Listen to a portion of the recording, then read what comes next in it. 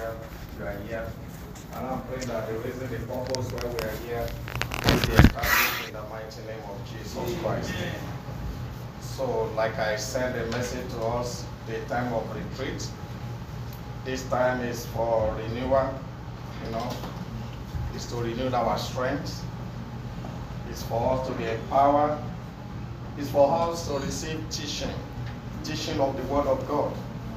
It's for us to rediscover, it's time for rediscovery, rediscover ourselves, rediscover fresh things from the Word of God. It's time of encounter, it's time of visioning, it's time of awakening, it's time of revival, and it's also as well as a time of training. I do not want us to lose focus of that. I know that there's very high possibility that some of us are here today just to make sure that our pastor did not talk, or just to make sure that I don't want to be the one that will be absent. There's that high possibility tonight, but I want you to know that whatever that I brought you here tonight, He has brought you for a feast, and you must not go back the same. In the name of Jesus. Amen. You must consciously speak to yourself that I will not return the same way. It may just be a casual eating that we think that we just want to eat. Elijah have been eating, I've been eating severally, but on that day, the Bible said that one meal that Elijah ate, he walked in the strength of that meal for 40 days and 40 nights. That became an unusual meal for him. I pray the same thing will happen to us in the name of Jesus. Amen. That this retreat, this moment will be an unusual encounter in the name of Jesus. We may be tired, with whatever situation. I'm praying God will meet with us, and whatever God will do in our life, it will be permanent. It will carry us long. It will carry us far. In the name of Jesus Christ. It will carry us far beyond where Jezebel, whatever things of the world, whatever forces, whatever powers, where they will not be able to affect us, where they will not be able to wound us, where those forces will not be able to pull us down, in the mighty name of Jesus. So I want you to just prepare your hearts. We have a short time for these 2 days. Is it 3 days? We have very short time, and I see that what God is planning to do is just beyond these 3 days. When I began to write, and I see the volume of what God is bringing to my heart, if I have to, at the end when I come, I have to begin to summarize it.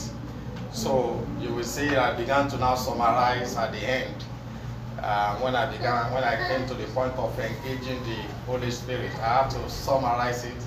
I felt that, wow, I'm already written a book. And I just now discovered that all that we're able to do in this meeting will just be introducing ourselves onto this season of the Holy Spirit in this place, in this church. It's just to encourage us to enter into it. And I believe that after this retreat, we're going to pursue it more and more and more and more. But we're going to have the basic. We're going to have the introduction. And I am praying that every one of us will be able to cooperate with God, even as we move on in this meeting, in this retreat, and in this year, particularly in Jesus' name. It came to a point that when I began to write and I see what God is speaking into my heart, I was thinking that I should not even just allow the workers to come again. I should just let it just be ministers' meeting. I should not take up the minister meeting because I see that because I know that I was not able to write here, that I was not able to put here. But I see in my heart that God is not really looking for multitude to do great things in our midst. He's looking for few people that are going to bring multitude. He's not looking for multitude to go and bring multitude. And if I was thinking like, even though I think I was sensing little by little, but I was not sensing so much like when I began to sit down and write. I began to write all these things yesterday, and I wrote all this yesterday, you know. I think maybe on Wednesday night stroke yesterday, yes. No, on Tuesday night stroke yesterday. And if I was sensing like this, I would have just said to the worker that they should not worry to come. That let God deal with us as leaders very well, you know. But I was, and I felt that well, maybe it's late to do that. To say, worker, don't come again. Let God deal with the ministers. Then the worker is going to see the effect in our life. But I'm praying that these few days, even today and tomorrow, God will still do something great in our midst. And as many of us, because I see that many of us as ministers, we are too many already for what God wants to do.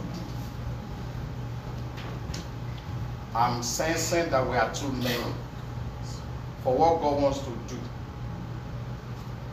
And that's what I was thinking. And maybe the worker don't even need to come.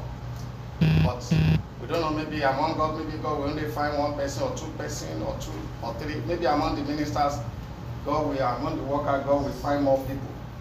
But I want you to know that God wants to do a quick work, great work in our midst. And He's just looking for one, two among God that's going to, He wants to use totally. He wants to use wholeheartedly. That will release himself he release him or herself unto Him. And we'll begin to see that may not be too much teaching, may not be a long teaching, but it's going to be an effective one. And I believe that as God begins to speak, you will begin to sense in your spirit, in your heart, what God wants to do through you. And what, if you are available, if you want to really surrender yourself. It doesn't mean that many of us will still not be working, but it will mean that not many of us will be effective. And God is looking for effectiveness. God is looking for effectiveness. You know, before I began to write this message, my thinking, my thoughts of what I want to talk about the Holy Spirit, thank God, because, you know, I've learned the habit not to just be going back to note and be looking at the old note to write. You know, I want to receive fresh things. But you know, when you talk about Holy Spirit, all my vision, all my mind, I've been talking about, you know, great things, talking about the gift of the Spirit, you know, talking about those powers, just going to the end, not really looking at the beginning. And we will get to that level. But God began to show me, open my eyes to little things that brought the Holy Spirit. Little things that allowed the Holy Spirit to stay. Little area that make room for the Spirit of God to walk. And I began to put them down. I began to write them. And as I'm writing them, I was praying for myself. And I'm praying that God will touch me myself. God will help me to be available for Him. And God will see many of us also as many of us that are ready for His use. in the name of Jesus. Because I felt that this is the time God is, expecting us to bring great souls unto His kingdom. Expecting us to win more souls, not by our own power, not by our own strength, but by His own Spirit. It's going to be less talking, less preaching, but great manifestation in the name of Jesus. People will be coming to the church that we will not even need to do night vigil prayer, great prayer as we used to call it, or it may not even be a prayer meeting, and they will begin to receive healing. They will begin to have an encounter with God in the mighty name of Jesus. But we need to, God is looking for people that are going to make that atmosphere possible for Him. God is going to He's looking for men, brethren, brothers and sisters among us that will make the atmosphere, workable for God. The Bible says, I don't know, maybe it's in the book of Luke or so, maybe the media can help me find that. The Spirit of God was present, or the power of God was present to heal, but the people were not available. The power of God was present. I see God's power present in this place. Amen. And I do not want us to be found wanting when God is set to work. And we will not be found wanting in Jesus' name. Amen. So, we begin to study, like I said, it's a lot. And I see a lot in my own notes that is not here. But I'm trusting God to speak whatever you want us to learn, whatever I want us to know at this time, to release unto us in the name of Jesus. In the book of Joel chapter 2, the theme is the Holy Spirit, and I'm talking on encountering and engaging the Holy Spirit. How encountering and engaging the Holy Spirit. How do we encounter the Holy Spirit? How do we engage the Holy Spirit in our midst, in this church, to work? And how do you encounter it? So, I'm beginning with the encountering of the Holy Spirit.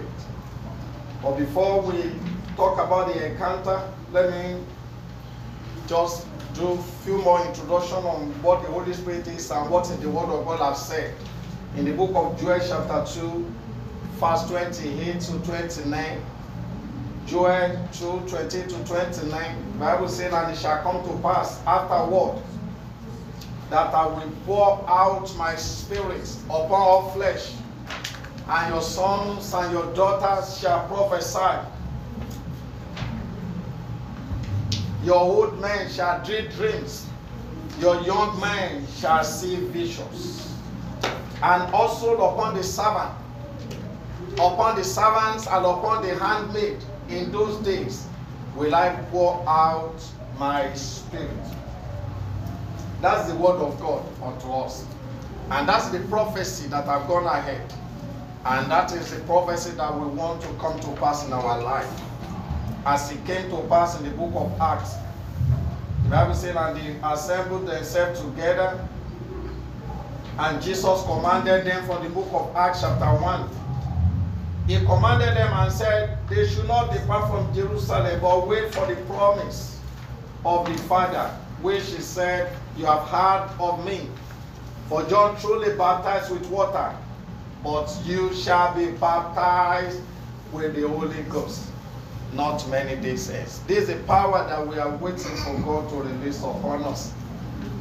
Because without engaging the Holy Spirit, we can do nothing. We can do nothing for Him. Our service for Him will be fruitless. And so we want to begin to engage the Holy Spirit more and more. But there are processes. If you want to engage the Holy Spirit, we want the Holy Spirit to be put to work. You want Him to walk through us. If you don't know Him, you don't encounter Him, there's very little that we can do. There's very little that we can do. And so that's why we want to seek in this meeting. And you know, for the past few months, we got to talk about the new creation. And we see from Genesis, when God began to form the heart, Bible says the Spirit of God was upon the deep, you know, and God said, now the Spirit of God, there will be an atmosphere. That's what we want to create. That's what God is looking for. An atmosphere where God can speak and say, let there be light, and there will be light. The atmosphere that will come and we can say, let there be healing here, and there will be healing. The atmosphere that God can freely walk in our midst. There will not be hindrances. That God can say, let this be, and it should be. That's the kind of atmosphere that God is looking for in our midst. And when I'm talking about the atmosphere, it's people. That God can freely walk in their midst without hindrance. And I put some scripture here, but let me just jump over them to talk about the Holy Spirit. Just few things that we know about the Holy Spirit. We know that I mentioned this scripture. Let me just mention them without reading them. I know I tried to put as much on this in these notes. John 1:1, John 1:14, and I think it's good that I just read them and connect them together, at least few of them. In John chapter 1 verse 1, the Bible says, in the beginning was the Word, and the Word was with God, and the Word was God. The Word was God. In the beginning was the Word. Now in verse 14, it says, and the Word became flesh, and it dwelt among us. That means that word that was in the beginning.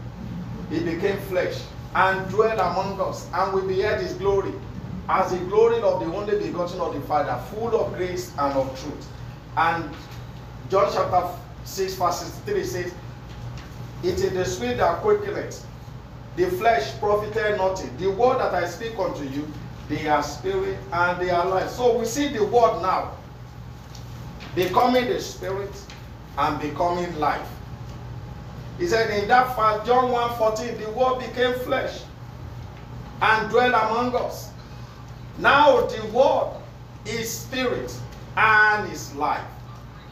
It's life. And in John chapter 14 verse 6, Jesus said, I am the way, the truth, and the life, the word. I am that word.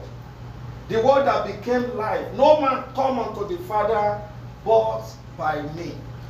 Now in chapter 14 verse 17 and 18, Jesus emphatically said, even the Spirit of truth, whom the world cannot receive, because he see him not, neither knoweth him. Why? They didn't see it, they don't know. You know, I wish I have enough time to start from verse 1 of this John 14, where Thomas began to engage Jesus and said, we don't know you. And he said, I've been dwelling among you all these years, and you don't know me.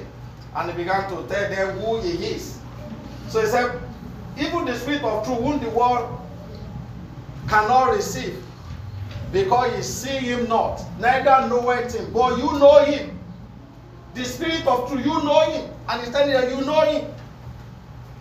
So we are talking about the Holy Spirit. Said, you know him. For he did what? He dwell with you and shall be in you. You know him already. The world did not know. And he's the one.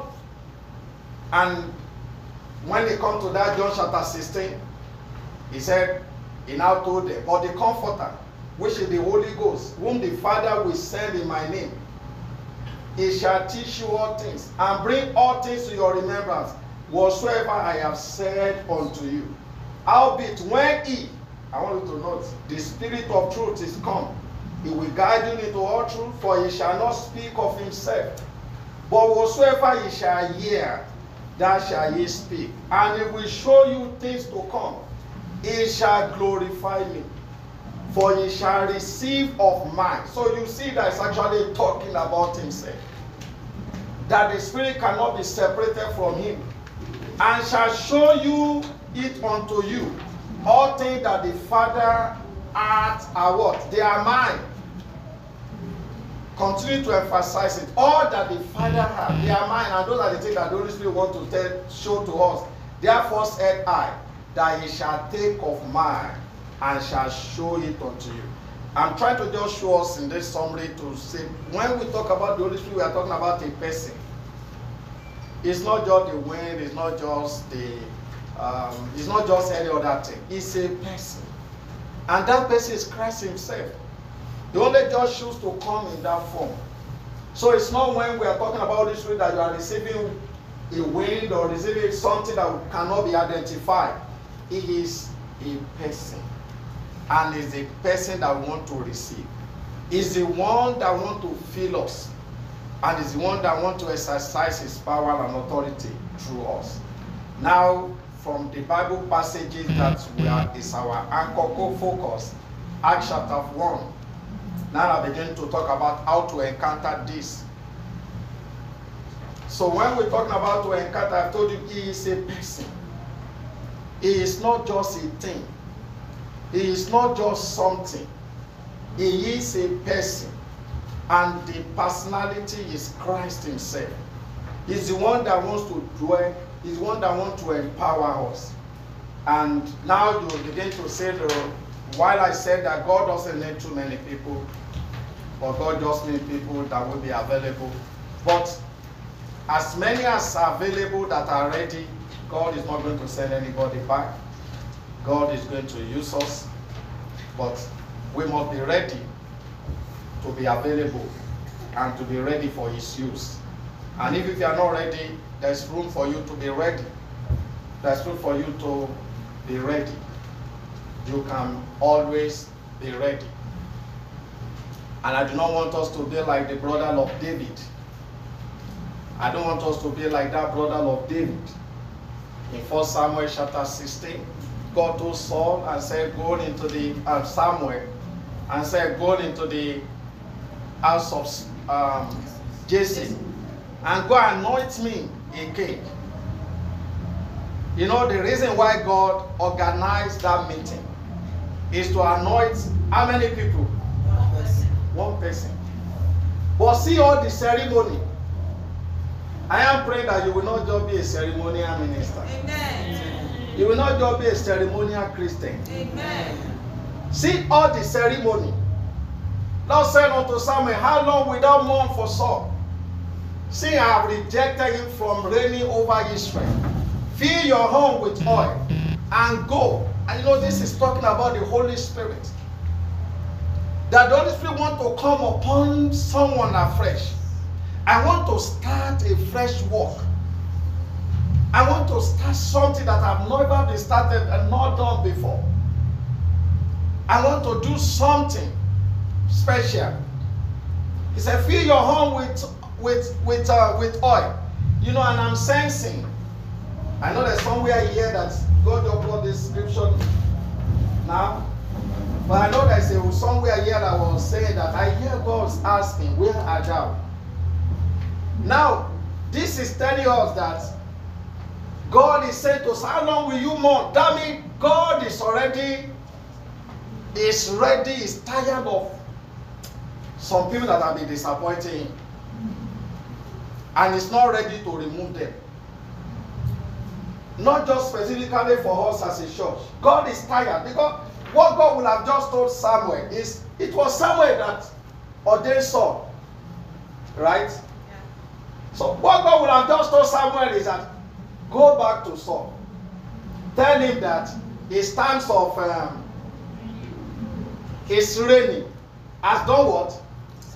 Have ended. Because it was the one.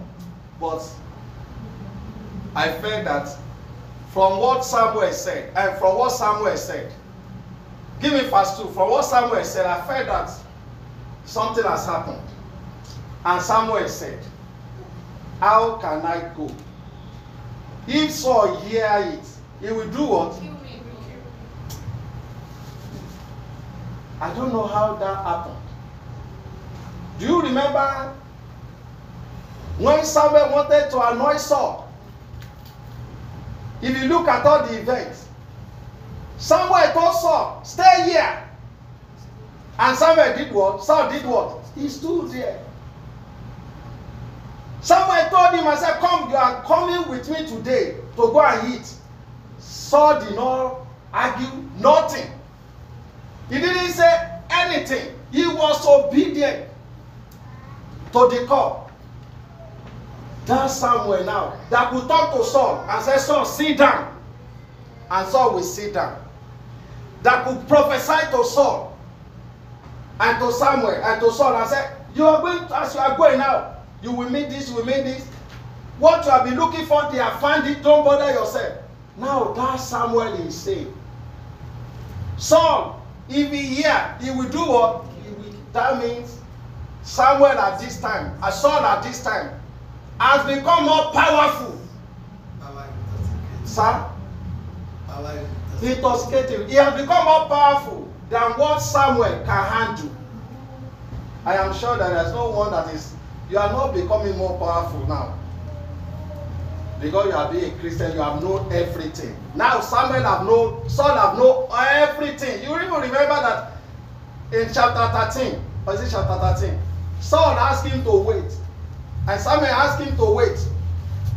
Now Saul is not afraid to go and be making sacrifice. Because how will I put it in Yoruba now? In English now. Otiri Samuel. Yeah, thank you. I think that's the right word. Otiri Samuel. I think that's the right word. He has seen him finish. So what again will I fear? What again? Some of us, maybe you have seen God finish. Say, what again now? Even so, when we call now for service, no quickening, no, how will I put it? No zeal. No zeal again. No zeal again. So all that God would have told Samuel is that, go and tell Saul, his kingdom is what? It's over. He should vacate. But if Samuel should try it, his head will go. Now, Samuel said that. That's all that God told him, said, go and do. But now, all the other things that happened, they are not part. They are not part of the program. But they are ceremony that will be carried out for God to see David. They are ceremony. And this retreat, like I said, God is looking for few people. I'm praying that you will not be part of the ceremonial people. You will be part of the people that will receive oil, the Holy Ghost, the freshness, the power afresh in the name of Jesus. We'll be part. And so, and I said, we should not be like the brother of David. So please give me back that scripture. Go down. I think let's forget all the ceremony, because that apart from other people. And Jesse called, thank you for it. And Jesse called Abinadab and made him to pass before Samuel. And he said, no, before Abinadab, Eliab, yes. And it came to pass, when they were come, they are come for meeting. And when he looked on Eliab, he said, surely the Lord's anointed is before him. Man of God can make a mistake. If somebody like Saul and Samuel, that the Bible said that his word did not fall to the ground, if he's made this mistake, it's possible for any man of God to make mistakes. But thank God for God. But the Lord said unto Samuel, look not on his countenance, or on the height of his stature, because I have refused him. I have refused him. Now my concern, like I said, we should not be.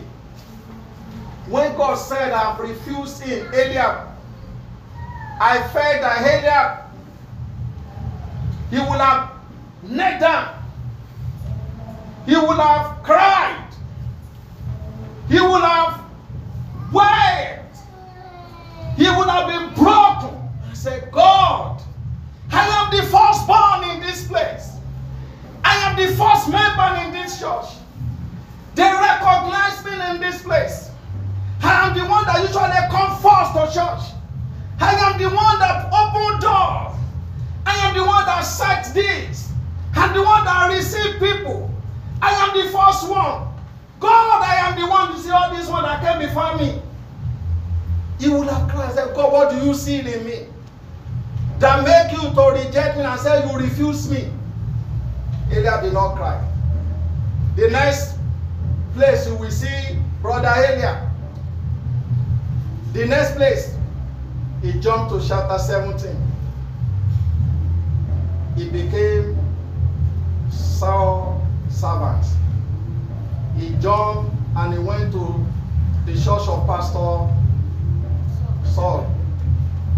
He left that place, went to Pastor Saul. And you know Pastor Saul also in chapter 13, he had been rejected.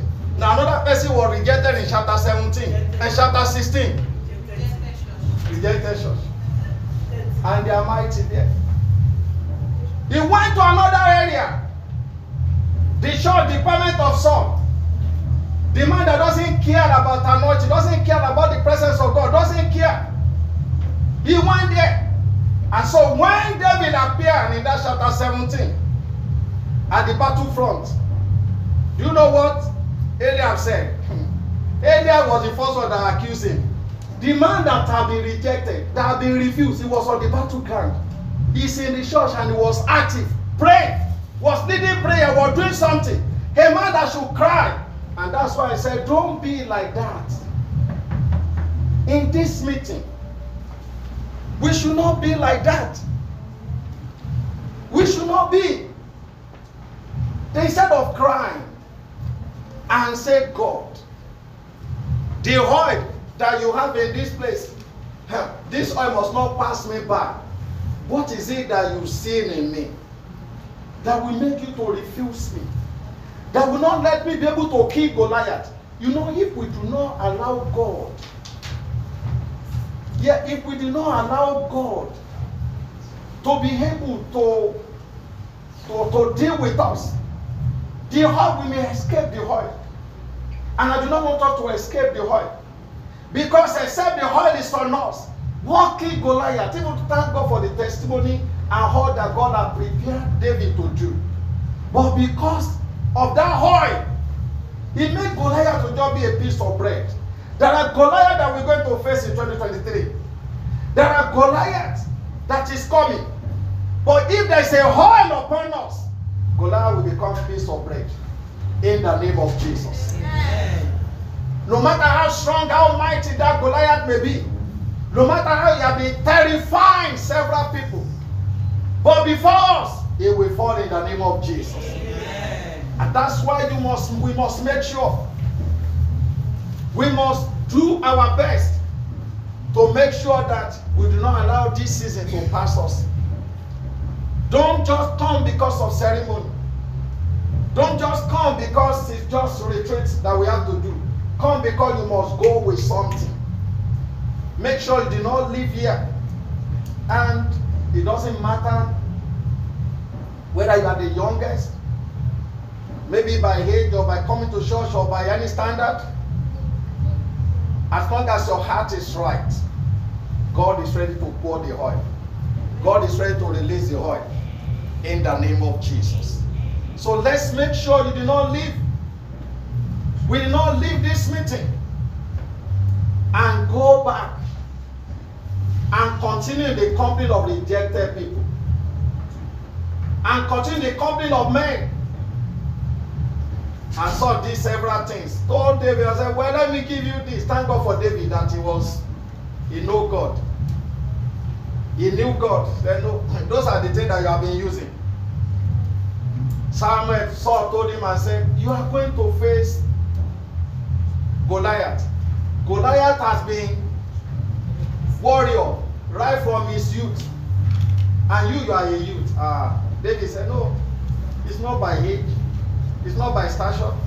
It's not by youthfulness. It's by the anointing. It's by the Holy Ghost. And I pray that that Holy Ghost will come upon us in the mighty name of Jesus. That's the first instruction that God is putting in my heart to let us know that you come into this place, don't allow this oil to be wasted. Don't be a ceremonial person. Don't be a ceremonial. Many may be comfortable with ceremony.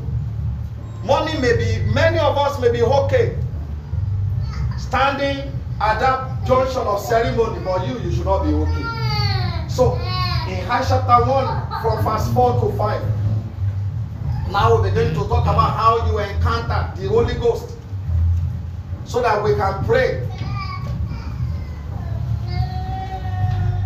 Jesus said unto them, and being assembled together, he commanded them that they should not depart from Jerusalem, but they should wait for the promise of the Father, which he said unto them, you have heard of me.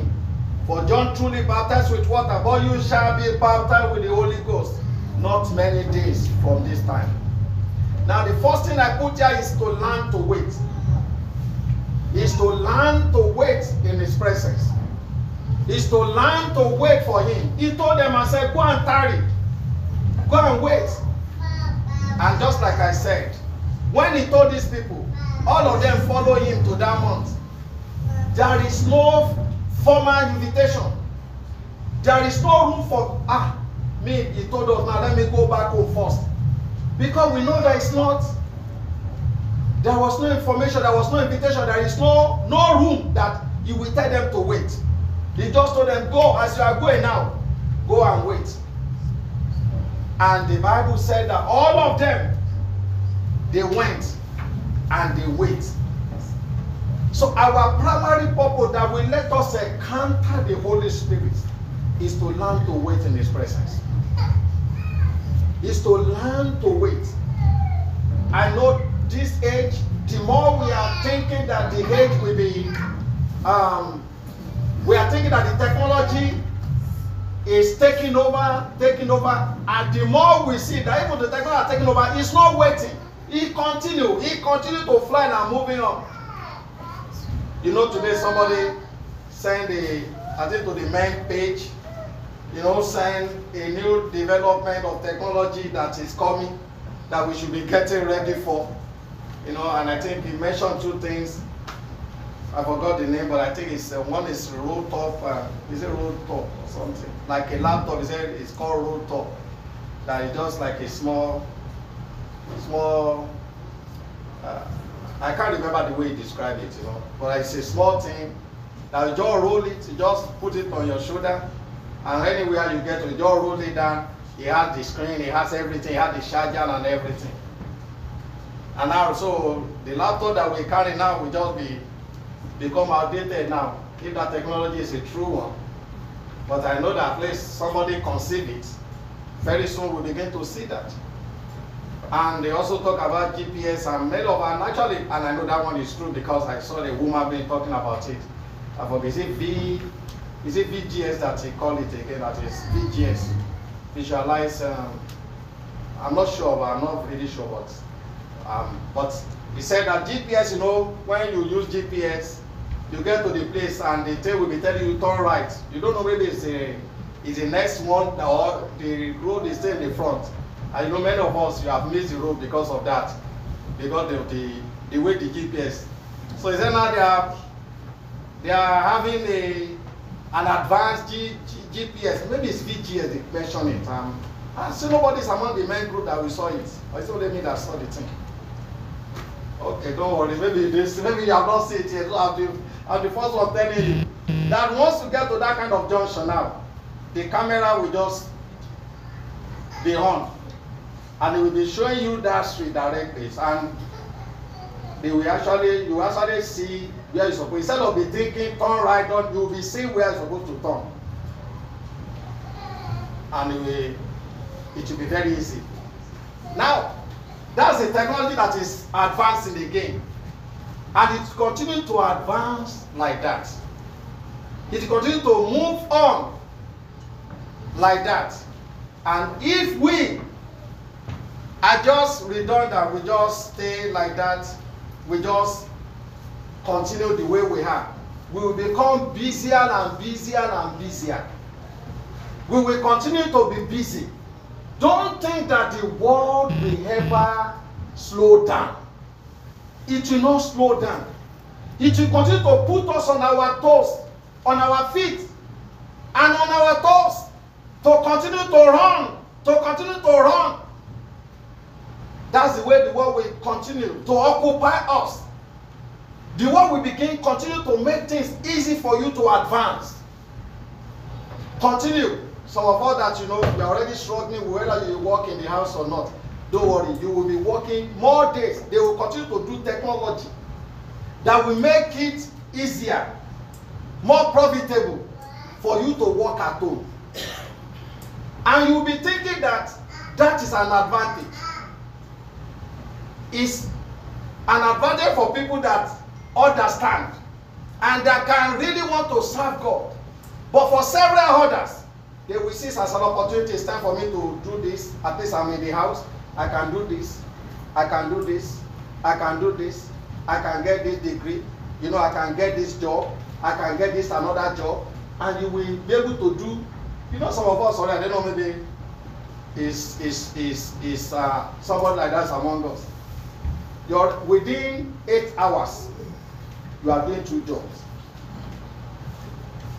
2 full jobs. Some people, within the same hour, they are doing 2 full jobs between the same 8 hours.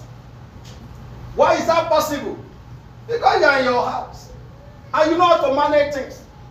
And by the time you do that, you have already explored all the strength and the energy that you have. And some that did not do the job, you just do within 16 hours, you just leave one job. Instead of, if you have to drive 1 hour at another job, you would have think. But now you don't need to drive. You just finish one job, maybe you have 2 laptops, you change, or you have 2 applications, you just change the application and you start another job. You get occupied and you move on like that. Now after you have worked that 16 hours, because you see that you can easily make the money, no time to sit down, no time to wait at his presence, no time. And that is what the technology is taking us to. And that's why God is looking for people that will wait on him. People that money is not going to... how will I put Fejuma on him? Please give me a word to use for... Entice. Entice. That did not...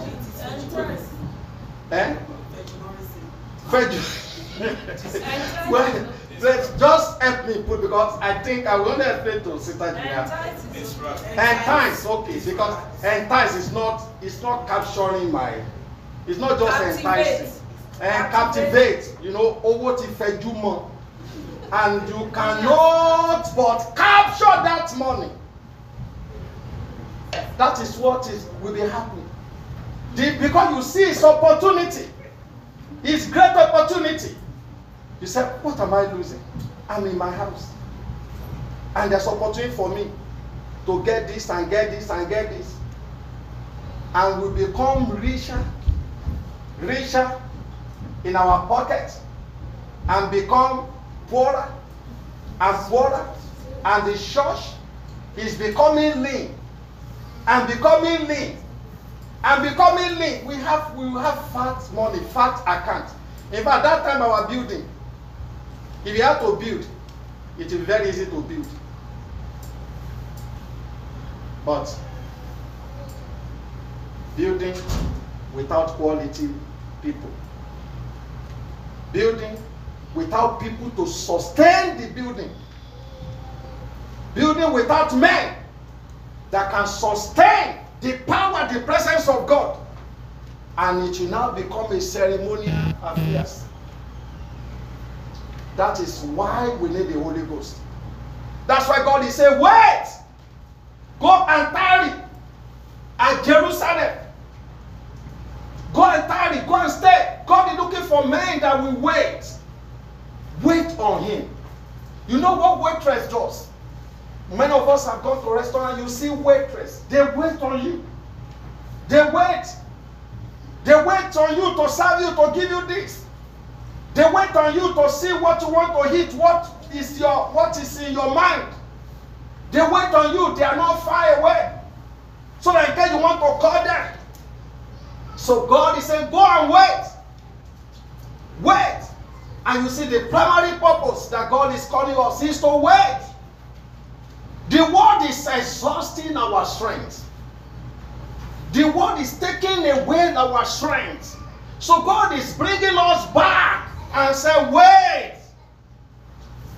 In Genesis, just like I was saying the other time, that was the same fellowship, relationship that Adam and Eve they have, until God came and God was asking, where are thou? Even though they were hearing the voice of God, but they are not in the presence of God. They are there, but they are not there. There's a difference between there and here. So they are not here where God is. They are there. There's a difference between they are in the church. But God is still saying, where are thou? They are saying, I'm hearing. God, we heard your voice, but we cannot feel you again. We cannot see you again. We can only hear your voice.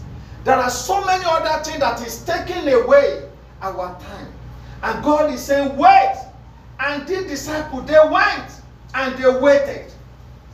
So if we want Holy Ghost to be sustained, brethren, we don't just want this to be a one-time affair. God is not planning it to just be a one-time affair. And like I've told you, the world is not going to slow down. The world will continue even increasing the speed. He will continue increasing the speed. Increasing the speed. You know, I was showing my wife something yesterday. We want her to enter the door and want to put her finger on it. And you know, we thought it was going to take a long time because the one we've been doing has been taking a long time. And within a few minutes, my wife said, yeah, this one. Very few, not long. Her finger is already printed. Open the door. And that's how the war will be continued. That's how the war will continue. I'm trying to buy a bed. Trying to buy a bed, and I see this bed. I said, you can put it on sleep mode. You can put it on TV mode. When you put it, automatically it's going to begin to do something. I was looking. It's God that will help me. You know, God that will help us. How you want to sleep on that kind of bed, and you want to wake up to pray. You want to wake up to pray. The bed that have sensed all your body system, and have looked at how tired you are, and program your sleep according to how tired you are. And program your sleep according to how tired you are. So the bed will have carried you far. And you that you want to quickly wake up, you will not be able to wake up. The alarm, you will not hear any alarm. The world is going far like that, to put us in his own mode. And that's why God is calling us back, and God is saying, come, wait on me. Wait on me. Wait on me. In Exodus chapter 3, you know, I put here in chapter 2. Chapter 2 first.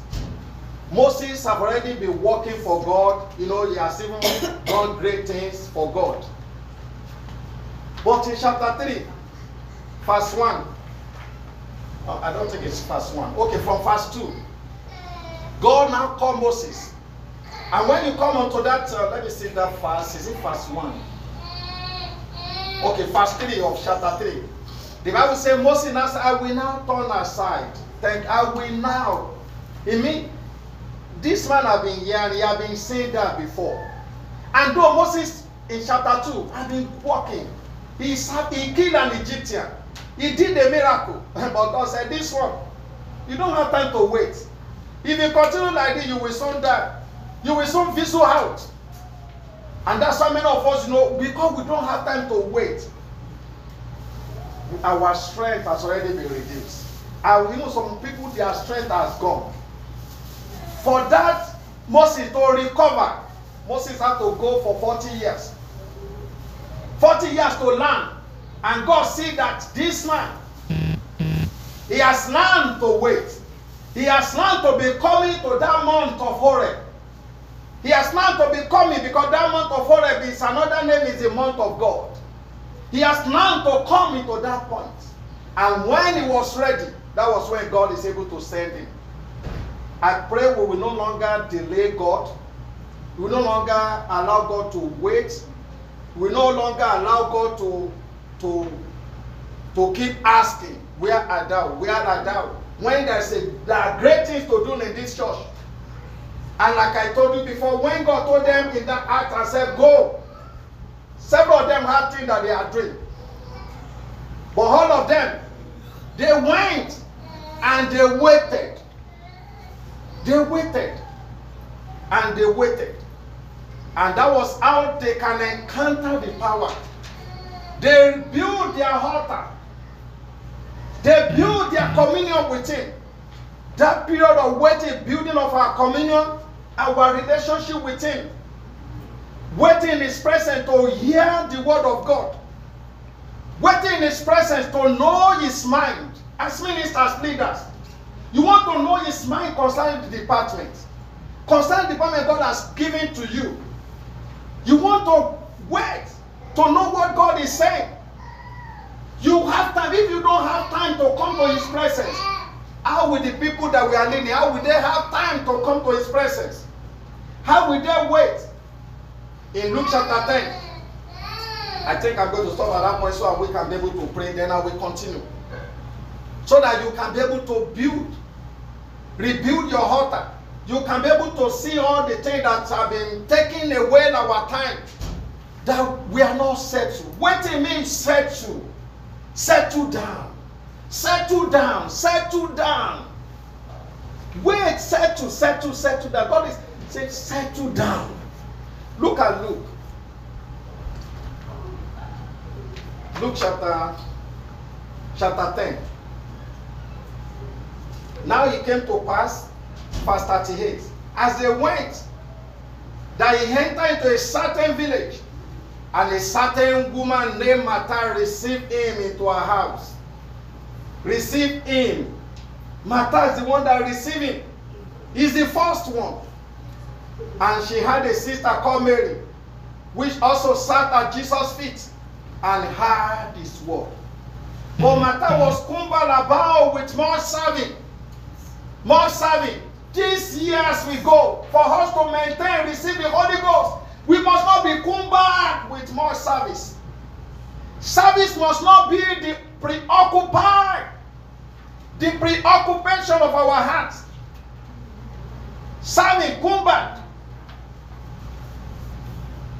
And he said, and came to him and said, Lord, dost thou not care that my sister had left me to serve alone? Bid her therefore that she help me. Verse 41. Jesus answered and said unto her, Martha, Martha, Martha, Martha, thou art careful and troubled about many things. But Mary has found, but one thing is needful. One thing is needful. And Mary has chosen that good part. It's a choice. That's one thing I want to show you in that place. Mary has chosen. It's a choice. There are many things. It's your choice. Tonight is your choice. He has chosen that good part which shall not be taken away from her. There are choices that can be taken away. There is a choice that cannot be taken away. What you receive in his presence cannot be taken away. He cannot be taken away. So it cannot be taken, whether you are in dominion of glory, or you go to glory of the dominion, or you go to any church, you have something that cannot be taken away from you. And you know everything. This is the truth. This is the truth that you not hear from many people of us in Redeem. This is the truth.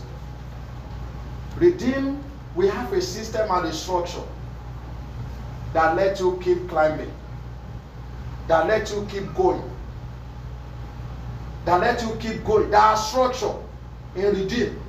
That move you from worker to minister, from minister to pastor, from pastor to parish pastor, from parish pastor to zonal pastor, from zonal pastor. There are structure, and nobody will change it.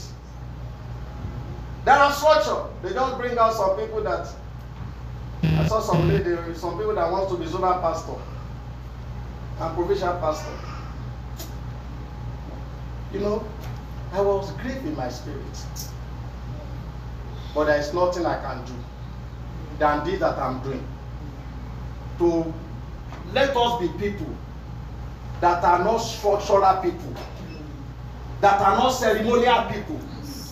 The church, David is there. Samuel must annoy somebody. But there are people that with structure will bring them. And I do not want any one of us here to pass through this place and be a structural Christian and be a ceremonial one. Structure is not a bad thing. It may bring you to that place. But you need to choose not to be a structural Christian. You need to choose not to be a ceremonial one. You need to choose to be the anointed one. It's our choice. You need to choose to sit in his presence. You need to choose to make sure you have a seat in his presence. Bible says that Mary has found it that nobody will take away. That is what God needs for his work to move on. That is what God needs for us to engage the Holy Spirit. He wants you to encounter it. But you cannot encounter it by being a man of many things. Give me that first message, then I will just, I think I still have 10 minutes to pray. One thing is essential, and Mary has chosen it. Give me verse 41 before this. The master said, Martha, dear Martha, you are fusing far too much and getting yourself worked up over what? You not be a minister of nothing. In Jesus' name. For Mary has found the good part. And Mary has chosen it. The only one thing is essential. And what is that? Waiting. Being in his presence. Learn to be in his presence. In the morning, you learn to wake up. You be in his presence. In the night, you learn to be in his presence. Not just because you want to do quiet time to keep record. That yes, I do quiet time today. But to do quiet time to keep record that you are at his feet. May the Lord help us. Amen. In the name of Jesus. Amen. So let's rise as we just pray. Talk to God. Yes. Talk to God in your own way. Lord, the oil must not pass by my head. This oil must not pass by. What are the things that have been preoccupying me? What are the things that have taken me over? That's not allowing me to wait. It's not allowing me to receive anything. It's not allowing me to receive. It's not allowing me to receive. By the time you come to his presence, you are already tired. You're already snoring. Your mind has gone. Because there are so many things. There are so many things your mind is calculating. He's calculating. God is saying, where are thou? Where are you? Tonight, I want you to, this few moments I have to pray, I want you to get space for yourself. Get a space. You know, it's a retreat. In fact, like I said, when I sense God want to really talk to us as leaders, I felt like we should turn this meeting to just fasting retreat. When I felt that, but it was, we have already gone far. Like if it was my personal one, I would have just go ahead and do that. But I've already made some provision But maybe I would have even still be radical enough. But maybe I'm not there yet. Maybe it's part of my own lack of zeal too. Maybe God will also encounter me afresh in this meeting. You know. But I want to get space for yourself and say, God, no. I must not go back rejected. No. I must not be occupied. What are the things that preoccupy me? Begin to think and pray. Matter. You are careful about many things. Many things have preoccupied you. And the master is waiting. He said, Mary, I find something. I want to find that. Find that. That will not allow, that cannot be taken away from you. That cannot be taken away from you. Find it. Find it. What cannot be taken away from you? I want to pray to God and say, God, no. I'm in this meeting. Holy Spirit must not pass me by. The oil must not pass me by. My head must not reject the oil. What is it in me that may allow you to push me aside? Push those things out of my life. What are those preoccupations? What are those that have preoccupied me before you come? Lord, begin to empty them. There will be space for the Holy Spirit. There will be space for this power, for this anointing, for the grace that God is releasing.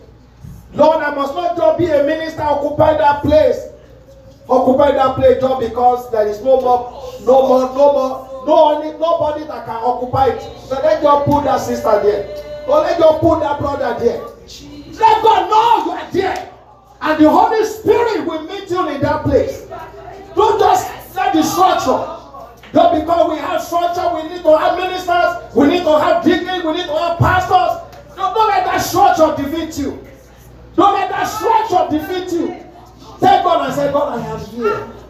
I am here. I'm the minister of the department. Something must happen to my life. Something must happen. There must be time for you. Something must happen. Something must happen to me. Lord, I am creating time. In the name of Jesus. Dispossess me of everything that has possessed me. You need to pray that personal deliverance prayer for yourself. Those things that have preoccupied you. Many things that you have gathered together. And those things is moving God far and far and far. The love for God is far and far. The love for God is far and far. It's far and far. You have time to do so many other things. But when it comes to these things of God in His presence, where you receive strength, no time. God, help me. Help me, Father. I don't want to be a ceremonial pastor. I don't want to be a structural pastor. That's all because of structure. Lord, that's why I'm a pastor. No. God, help me. Moses said, God, if you will not go with me, God, I'm not moving again. I pray God will do something in our heart that tonight some of us will go back and say, God, what is this nothing I'm pushing myself about? God, if you will not go with me, I can't go. You need to reassure me that God, my presence is with your presence is with me. I need your presence. What am I saying about waiting? Is that we have lost His presence. And we need to wait to get His presence. We need to wait to get His presence back into our midst. We need to wait. God is waiting for people that will create time to be at His feet. They prefer to be at His feet than to be on the throne of the world. They prefer to be at His feet than to be on that executive chair. They prefer to be at His feet than to be the director in that office. They prefer to be at His feet than to be the director in that school. They prefer to be at His feet than to be the governor even in the state. They prefer. Then He said, one thing have I desire. One thing have I desire. One thing is to behold your glory. Carabo Satalegade. Relevando Mosuto Librade. Minde Ketegale Bro. Alevo Suto Libra. Lepo Santa Lord, help me in the name of Jesus.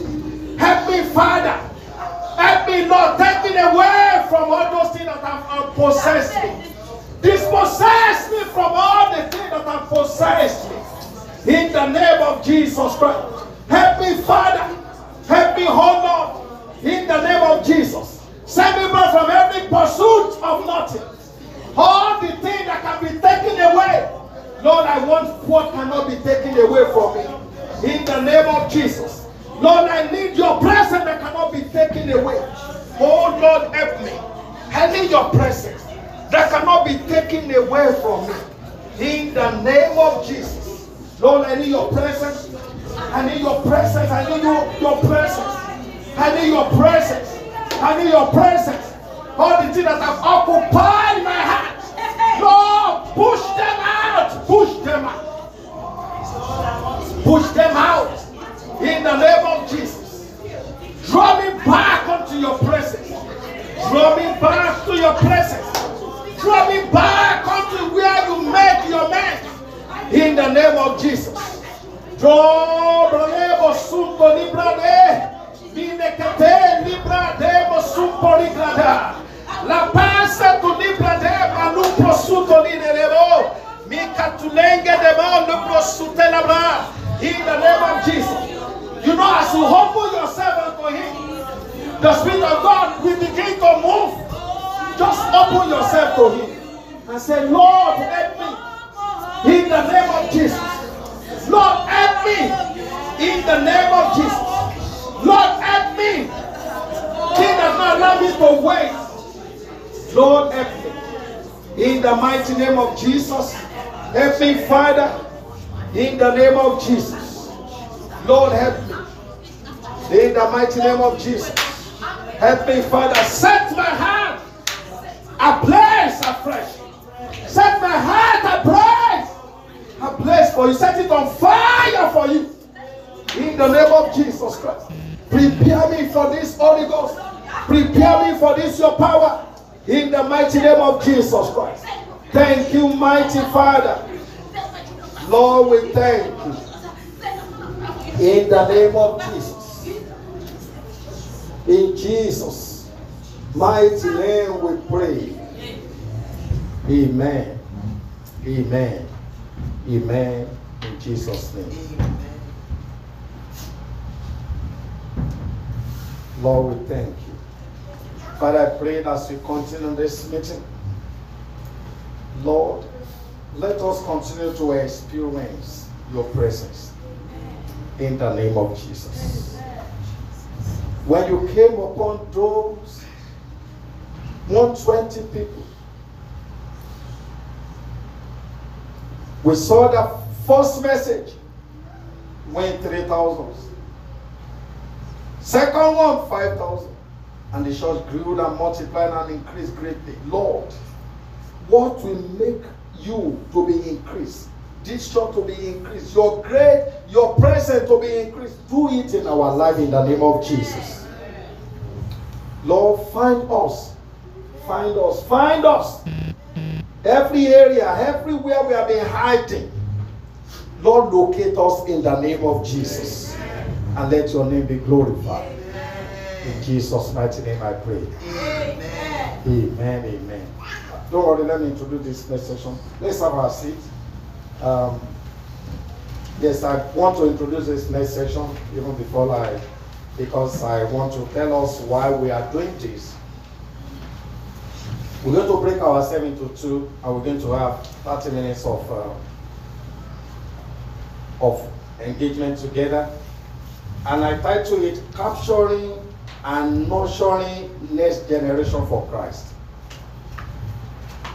Capturing and nurturing next generation for Christ. What God wants to do, like I was telling us, our children, our teenagers, we must not lose them. In the name of Jesus. Our youth, we must not lose them. So the next generation that we want to capture and nurture them, they are our youth, our teenager, and our children. So once we deliberate now, we want to now see how do we capture them? How do we nurture them for Christ? So those are the things that we want to do. We must not leave them behind. We must not.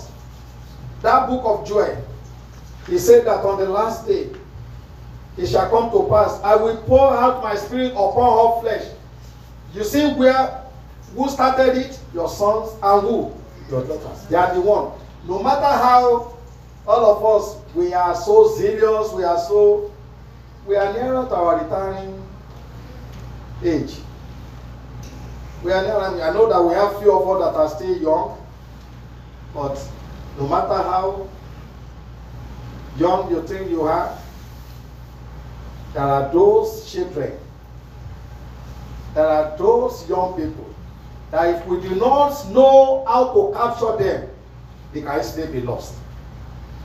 And many of us, most of the time we are careful about ourselves and we forget those children. So we want to see how do we capture them. We want to reason together. So please, when all of us, I know my wife and Deacon, please, because after this, we're going to have a write-up to show us a guidelines. We want to come up with something that will let us be able to pass this anointing onto them. That will let us be able to pass this grace onto them. We want to have that workable write-up. Is it communicate that they call it? Is it right English? Yes. Huh? Yes. A communicate when you are here. We want to have a communicate. Doctor, is it right? I'm not ashamed. I know my English is limited, but so we want to have something that we can give all of us as ministers, because we are going to champion it. Even though I know we're going to give to our teenager teacher, our children people, our youth people, but all of us, and that's why the minister. That's why I put that copy that that one we must not fail. We must capture them. And that is what we want to just deliberate. How do we capture them? How do we nurture them? And the Lord will bless us in the mighty name of Jesus. So let me start with Tony, you are one. Brian, you are two. Sister Julia, you are one. Sister Ayo, you are two. Momulotimi, you are one.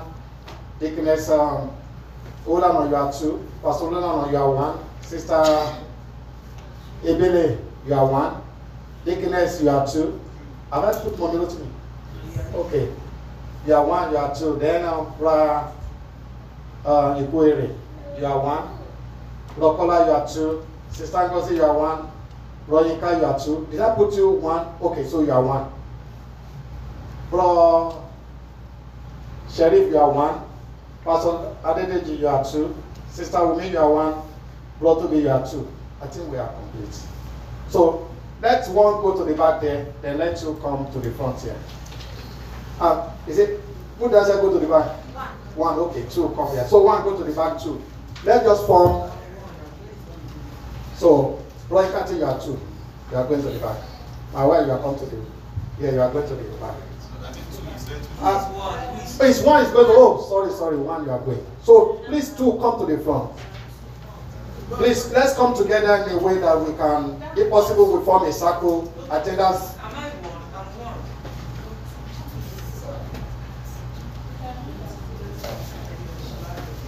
So let's do that quickly.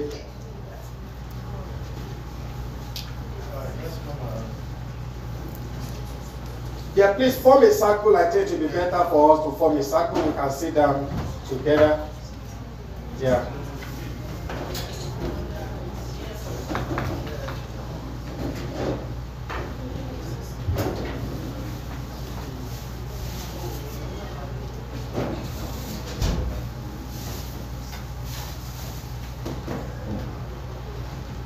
Sunday is not okay. Yeah, Bro Sunday. I think you can come inside.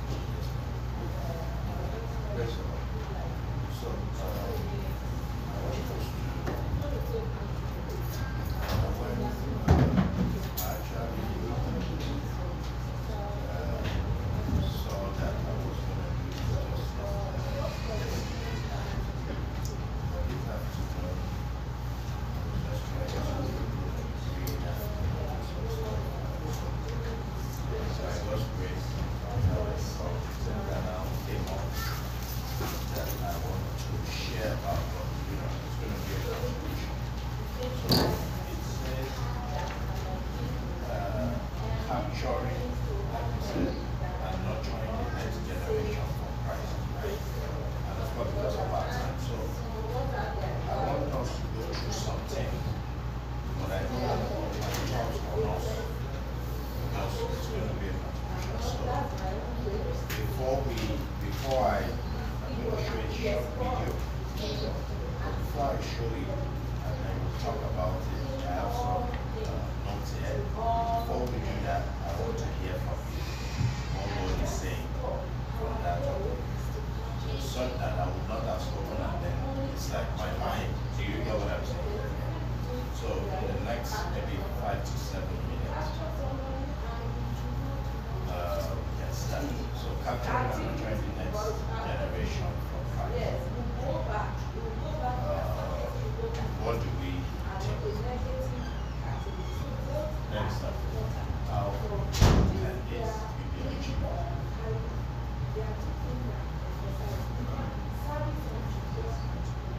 Or is there a reason I'm not going to talk about that?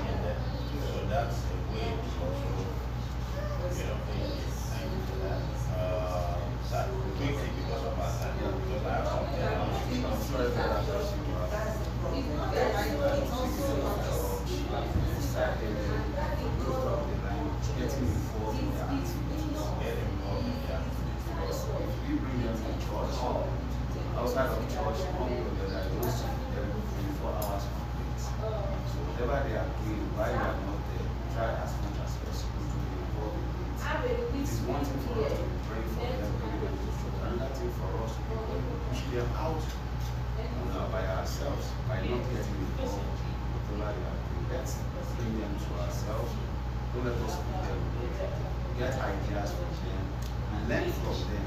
Because when you know what they are doing, then you know how to correct them when they are going outside the space. So I would just say you need them by example. Yeah, that Jesus that you are preaching to them, that thing that you want to see in them, you also demonstrate it to them. You don't just say it. So when you leave it, they will also learn it. So whether you like it or not, our children, they can some attributes or the characteristics that we carry about. So if you see them behaving otherwise outside, check the parents, the father and mother. One of them has that trait. So let them see the Jesus. Don't just see it. And do it also.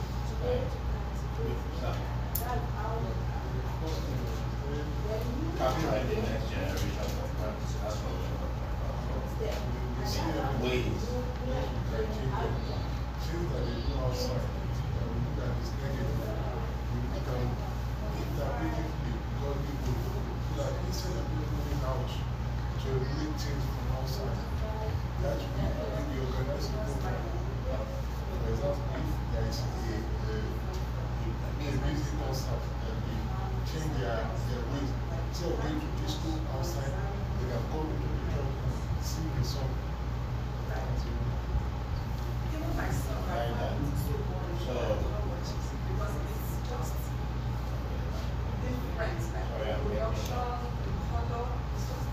music concert, that's very some people now, maybe youth or whatever, they go to clubs, Friday, that's when it's Friday, that's, the church too can, that's negative, but what positivity can we bring out of that? Bring it to church, bring programs that can engage them like that. Yes, ma'am. Hello? You got a trailer camp?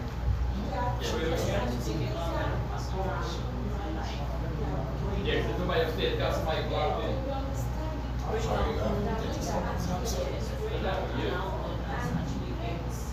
You have the key?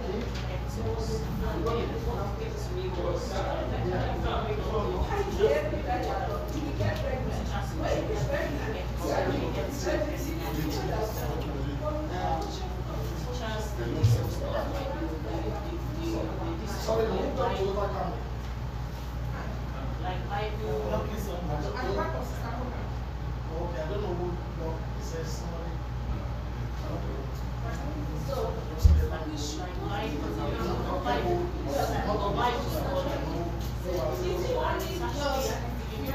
when somebody is very small, and you are doing things in the world is good. So, know that the way God loves you, especially, and you are like, there's just one and Genesis 2, and another student is for Paul's sake. We are ready to understand the things start from business and it helps me actually personally. So I'm very maybe I didn't do my until I really discovered this sister Pupa sometimes that just thinking of these children, to our generation. I'm using my own as an example. I think it helps me. It's actually a lot of work for teachers, but I don't know how they can speak themselves. It's not really yes, the teachers. Let me explain it. You tell them to read the Bible passage. Go and read Genesis chapter 1 to 5. Then you come and present it. It's not even going to be maybe like 4 to 5. Attacks, maybe the whole of Genesis. The one the way was not very hard. You just have to read. Maybe by the time you go and read the whole of Genesis, the teacher himself will know the Bible. When you are the teacher must know the Bible because when you are delivering, the teacher will correct you if you are saying something else, and it will help them. It will help them to want to stay more in the Lord, And another thing is what I want to say is what Minister Sunday said about involving them to focus on programs, music concerts, music, whatever. They will develop their talent, they will see themselves, and they will even want to live their I have something like money leadership.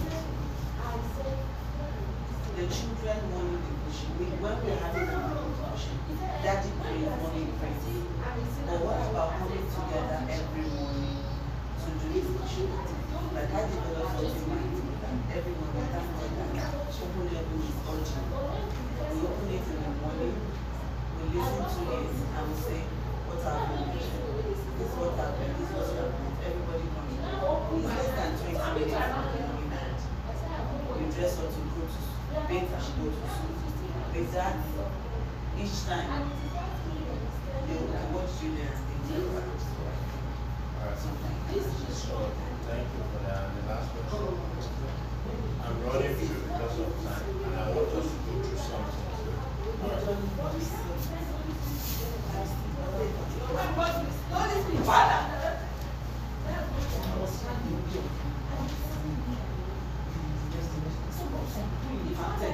Give us one way. One way is that many ways. Most of things are being fine. That's what it's just. Things like this, when I was going, our son, our regular, what's this thing that we do every Wednesday? They give Elijah, and everybody just every day. That's some things that we have learned that we just like not even sure that we're saying. I mean, let me just wait for us to do our things. Before now, when we're going, they will ask me to say something about that verse. Even as a child, then ourselves, we must work on ourselves first before we can give to the next generation. We ourselves are having problems. We are not exemplary. That's the issue. My children will tell you I'm rich. The reason they tell me I'm rich is that, and we just tell them that they have to know. So the Spirit relate to God. He reveals things to you concerning the child, and they are far away. And they sometimes is at home, and because of that, they are even one of them that is in the university is afraid of me. Because when I say, tell me what you call it. I say, this, to be exact, that is my and that one. The Lord will help us in Jesus' name. It is, there is nothing we can actually do if we are failing. If we ourselves are not, we know how to explain, we really know how to explain, but all those things that we value, the need from the head of camp, there's no need. Some people come to tell you not doing the children. We are talking about teachers, not that they don't teach the way they should teach, but some think that no one should in church. I was in the Bennett is a but that is not this church. I'm giving you a lifestyle, not the church. If I have a problem, open the gate. Sorry, yes. Who family no one money give. Grandma everybody no money give. In Nigeria, the hospital no money give. Their children, the money give. The parents are not. I don't understand. Alright, so thanks for that. We got like each contribution. Someone said that together here, obviously, it connects with it. And so I'm going to show us the video.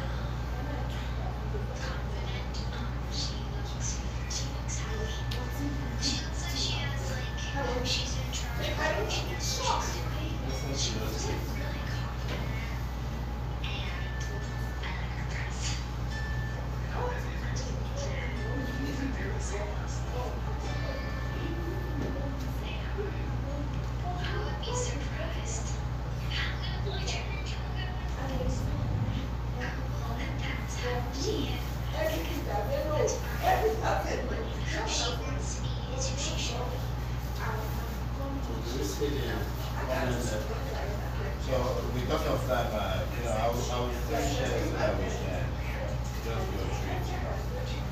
And what happened there, that's the world that we are in today. And look at how innocent those kids are. Look at the way they, express, right? This is somebody who was a man and turned himself to God. But those kids, they are so innocent about their answers, right? And some of the things, so I wrote some things down here. Though these are little kids passing their opinion on what they want, but can we relate it to some of our experience with the Gen X, people that are going on? How many here tonight have teenagers or young ones, that have been challenging our faith. Maybe you have things at home that, mommy, why do we have to pray all the time? Mommy, once anybody, if a guy wants to be gay or this is life, they are comfortable.